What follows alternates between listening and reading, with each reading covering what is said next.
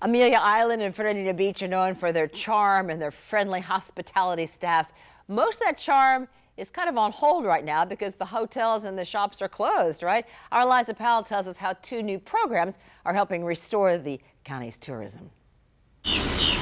Nassau County is twice as dependent on tourism than the average county in Florida. The economic impact from tourism is over $850 million.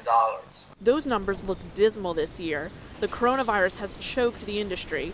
Gil Langley, president and CEO of the Amelia Island Convention and Visitors Bureau, says about 2,000 hospital workers are estimated to be laid off or furloughed because of the impact of the virus. It's been a very hard blow for us. The Omni is closed and the Ritz-Carlton and other hotels are barely getting new reservations. Last March, the island had an 84% occupancy rate. This March, half that. But in an effort to get the island's tourism industry back on its feet, the Amelia Island Convention and Visitors Bureau has launched two new programs. Amelia Island Tourism Gives to help hospitality workers, and Amelia Island Market to help the local business owners. Mom and pop shops can now sell their products in the universal online Amelia Island Market. Just some small way to help develop another channel for Amelia Island goods and services.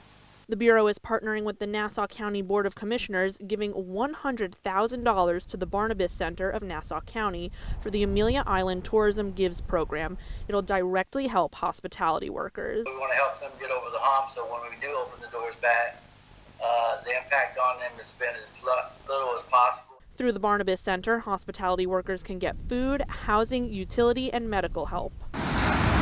Langley says they're being cautiously optimistic they'll be able to recoup profits this summer, but right now the main thing on his mind, get the hospitality workers back on their feet. In Nassau County, Liza Powell, First Coast News on your side.